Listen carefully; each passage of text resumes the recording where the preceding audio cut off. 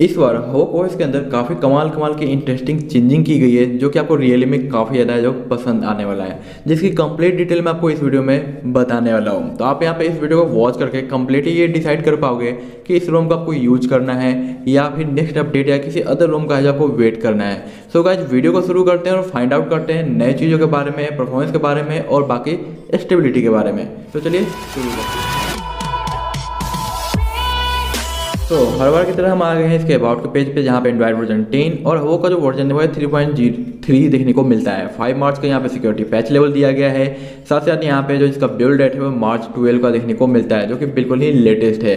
वहीं पे नोट करने के लिए जो यूज़ किया गया है, जो कि डिटेल्स काफ़ी अच्छा प्रोवाइड कर रहा है। और यहाँ पे काफ़ी इंटरेस्टिंग चीज़ें आपको दिखाई दे रही है, जो कि एडवांस कंट्रोल 2 है। इसके बारे में हम थोड़ी देर बाद में बात करेंगे। सबसे पहले यहाँ पे मल्टी यूजर अकाउंट वगैरह देखने को मिलता है। उसके बाद यहाँ पे डिजिटल वैल्यूइंग और बाकी अदर चीज़ें और मोस्ट इंटरेस्टिंग चीज़ें जो कि बहुत ज़्यादा यूजर्स लोग फेस कर रहे थे, गुडिक्स का डेड होना यानी काम ना करना। तो आपका फाइनली जो गुडिक्स है जो फिक्स हो चुका है। तो पहले आपका एंड्रॉइड 10 रोम डालने के बाद फिंगरप्रिंट काम नहीं करता था, तब इसे फ्लैश करने के बाद आप 100% अपने फिंगरप्रिंट को एक्सेस कर पाओगे और ये आपके लिए बहुत बड़ी गुड न्यूज़ होगी। वो आगे की ओर बढ़ते हैं तो यहाँ पे आपको मिलता है डिस्प्ले, जहाँ पे डार्क थीम के साथ शेड्यूल ऐड किया गया है, जिसके अनुसार आप शेड्यूल को टाइम सेट कर सकते हो ताकि वो ऑटो ऑन हो जाए और ऑटो ऑफ हो जाए। तो ये काफ़ी अच्छा है जो दिया गया है। बाकी वही टाइमिंग वगैरह आपको देखने को मिल जाता है जो कि हमें एंड्रॉइड 10 की ओर से देखने को मिलता है। यहाँ पे वही सारे ऑप्शन देखने को मिलते हैं और डिस्प्ले कटआउट जो कि हमारे किसी काम का नहीं है। अब बात करते हैं एडवांस कंट्रोल की। तो यहाँ पे आपको MI साउंड इनहेंसर देखने को मिलता है, जिसके फॉन्ट थोड़ा सा आपको बोल्ड दिखाई देते हैं और साथ ही साथ यहाँ पे भी बोल्ड दिखाई देता है। यहाँ पे जो गेन है और माइक्रोफोन का है वो आप चेंज कर सकते हो। टॉर्च की लाइटनिंग वगैरह कंट्रोल कर पाओगे। यहाँ पे स्ट्रेंथ है, फीडबैक का, डिस्प्ले का जो कलर है यानी कलर जो कोलैबोरेशन है, कैलिब्रेशन क्या होता है सिर्फ, ठीक है, वो आप जो कर पाओगे। साथ ही साथ यहाँ पे आपको मिल जाता है इसका मोड, जो कि आप अपने मूड के हिसाब से चेंज कर सकते हो इसके मोड को, जैसे कि हमारा बैलेंस, परफॉर्मेंस, बैटरी और गेमिंग। तो गेमिंग करना है तो गेमिंग, बैटरी चाहिए तो बैटरी, नॉर्मल सब कुछ करना है तो बैलेंस, आपको परफॉर्मेंस से मतलब है तो फिर परफॉर्मेंस। तो अलग अलग आपको मिल जाता है यहाँ पे स्कोर का डिटेल, जो कि आप कंट्रोल कर सकते हो अपने फ़ोन के रैम के मैनेजमेंट को। आगे की ओर बात करते हैं।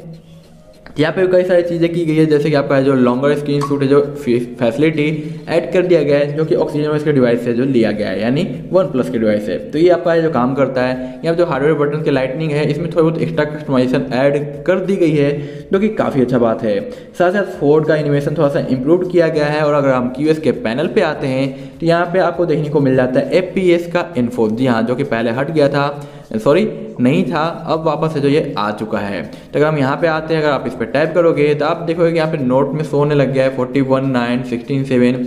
तो ये इन्फो जब आपको जो शो होगा कुछ इस तरीके से इनेबल करके, फोकस मोड, ग्रे स्केल और बैलेंस, जो कि अभी मैंने परफॉर्मेंस को चेंज किया है, आप यहीं से सिंगल टैप पे जो चेंज कर सकते हो। तो भी काफ़ी अच्छा है जो ऑप्शन है जो ऐड कर दिया गया है।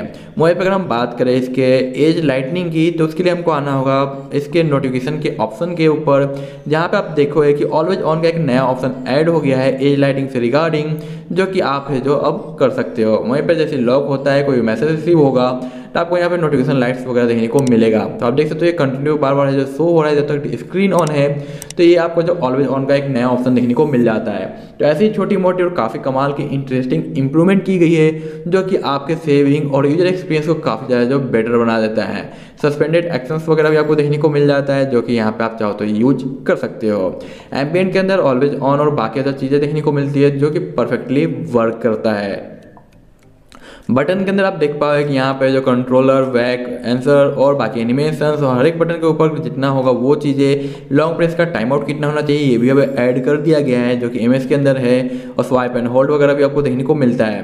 तो काफ़ी अच्छे से एक्स्ट्रा फीचर्स ऐड किए गए हैं और हैप्टिक फीडबैक हर एक जगह जो देखने को मिल जाता है, चाहे वो आपका स्क्रीन शॉट हो या बैक बटन का हो, हार्डवेयर कीज का हो, ये काफ़ी अच्छा चेंज यहाँ पे नज़र आता है। वहीं पर अगर हम बात करते हैं नेट सेफ्टी की, तो नेट सेफ्टी हमारा बिल्कुल ही पास मिलता है, तो आपको बैंकिंग के ऐप से रिगार्डिंग कोई भी इशूज नहीं आता है। वहीं पर अगर हम प्ले स्टोर की बात करें तो प्ले स्टोर में हमारा जो अभी तक शो नहीं हो रहा है कि डिवाइस सर्टिफाइड या नहीं, बट थोड़ी देर में ये प्ले स्टोर ऑटो अपडेट हो जाएगा और यहाँ पे शो होने लग जाएगा। तो नेट थोड़ा बंद था जिसकी वजह से अपडेट नहीं हुआ है, तो मैं आपको वीडियो एडिटिंग के टाइम पे या फिर डिस्क्रिप्शन में मेंटेन कर दूंगा कि हमारा डिवाइस सर्टिफाइड शो कर रहा है या नहीं। और यहाँ पे 100% सिक्योरिटी है कि शो करेगा, क्योंकि यहाँ पे हमारा जो मैजिक्स, ये जो नेट सेफ्टी पास है, यानी पास है तो वो भी आपको फिक्स मिलेगा।